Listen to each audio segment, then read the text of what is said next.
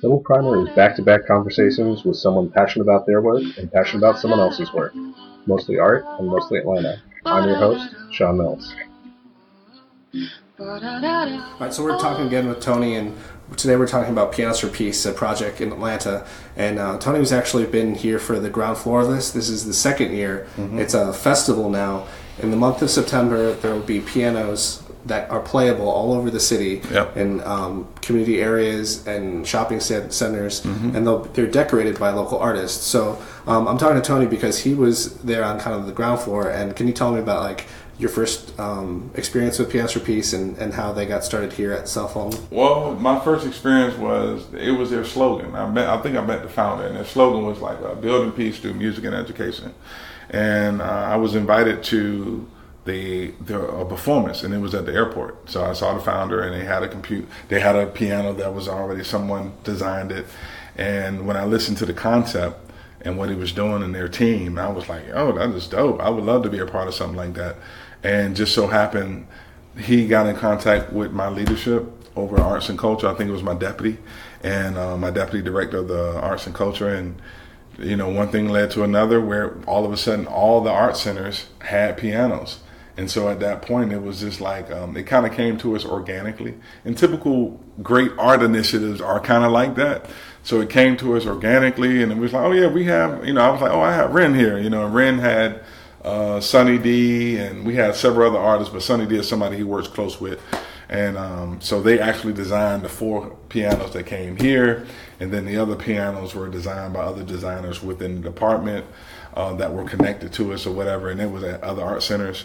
And so when it was time to showcase the pianos, I thought it was even cooler when I went somewhere. I think I went to the Woodruff Center to like an award show, and I saw a Piano for Peace sign there. I mean, a Piano for Peace piano there, right, with that sign there, Pianos for Peace on it. Mm-hmm. So I was like, oh my gosh, this is really cool. So when I saw that, I thought it was great to be connected to be connected to a great art initiative, but more importantly, that saying at the bottom where it says building peace through music and education, I was so with that because that's kind of like in line with what I was doing. So it's just one of them things where if it makes sense, I roll with it. Yeah, and what's so interesting to me is that I've seen in other cities, like the city of Merida has these statues of turtles and mm-hmm. people and chickens, and in Athens they have bulldogs and people paint them, but Atlanta's is special because you can actually play these pianos. Absolutely. And they've committed to letting people play them, and they're yep. going to have people tuning them, yep. and if it rains they're going to have someone cover it with a tarp so it doesn't Absolutely. get ruined. Absolutely.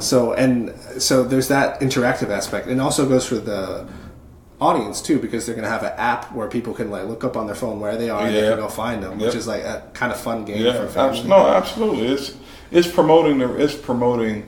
It's such a symbolic, metaphoric way of outreach. You know what I'm saying? Because I was like, man, that was genius.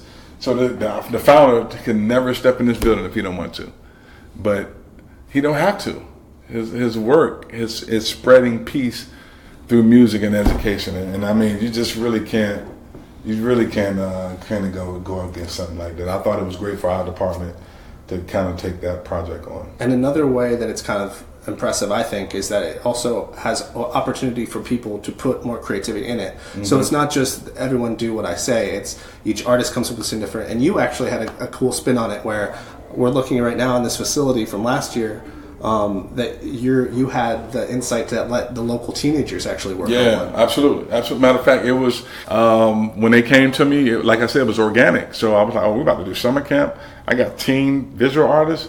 Go to the instructor, because they have their own plan and thing. But when I went to the instructor, Miss Vanita Hardy at the time, she was like, yeah, we would love that. Right. So they included that in their whole project. And then when we had the exhibition at the end of the summer for the Teen Artists Academy, guess what we showcased? Right. The piano and all the other work. So it was like, bingo, they loved it. So downtown, and I say downtown because downtown is the administrative office. Mm-hmm. And typically we kind of say, hey, look, this is what's working, this is not working, so on and so forth. But I think they're going to incorporate that next year. And yeah, as educators, I think that's so critical that like when you're doing things theoretically, that's good too. It's like doing practice. But then Absolutely. when you're doing something you know the public's going to see it, it kind of takes everybody to another level. Yeah, totally. And there's more investment, there's more like critical thinking. Yeah, and totally. You can't really replace that. No, you can't. But the beauty of it is that I've never met you before. Mm-hmm. And, the fact that we're having dialogue about it, I know that, this form of interview style is outreach, but the unique thing is that the beauty of the potential on where our relationship can go, just from this exchange and just being an artist yourself and me being an artist and working here and knowing that there's some possibility of us connecting beyond this place. Mm-hmm. I attribute to Pianos for Peace. Yeah, absolutely. You know what I'm saying? And so just imagine how many other relationships are manifesting as a result of that. And so I'm like, that's the beauty of art. What are you looking forward to? Will you be visiting different sites? Do you think like you're going to... For the Piano for Peace? Yeah. What I'm going to do is, my initial focus is to tighten things up here at South Fulton. I'll always see... Yeah. Because I'm out in the community all the time, so I'm almost sure. So I'm almost sure I'll see them. I will try to figure out, the app piece once things are kind of situated. I will try to get a schedule or a map just to see where things are, and then during some downtime that I'll definitely try to make it a plus to go. But I would love to see Pianos for Peace at like music concerts, whether it's hip hop, whether it's classical music, whatever. I think because I have a philosophy about music to understand people's struggles. Sometimes you represent music you listen to music that represent their struggle, and it kind of gives you a little insight, not the whole thing, but you get like, oh, okay. I was listening to a brother give an explanation about hip hop, and he had to be very clear. You can listen to certain pieces of hip hop, and you can get a glimpse of somebody from the African American community, but it don't mean it represents the entire African American. So it's one of those things where, I think Pianos for Peace should be in every platform and every genre of music spread throughout Atlanta.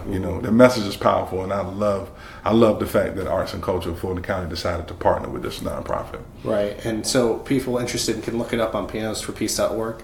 And one last thing I'll just plug is the fact that while I was here physically playing my piano, a mother brought her child to pick up her ceramic work. Yeah. And she saw the piano and she was saying, I'm thinking about donating a piano I have in my garage. Wow. And so it's like there's so many different angles to this. And just being present facilitates a lot of these conversations. No, absolutely. So I think it's a great program. Totally. So thank you, man. I'm honored by your energy, man. And I'll say something that I live by, and you'll find this to be very true. It's nice to be important, but it's more important to be nice. Thank you, man. I appreciate you, brother. Thank you, man. Yeah.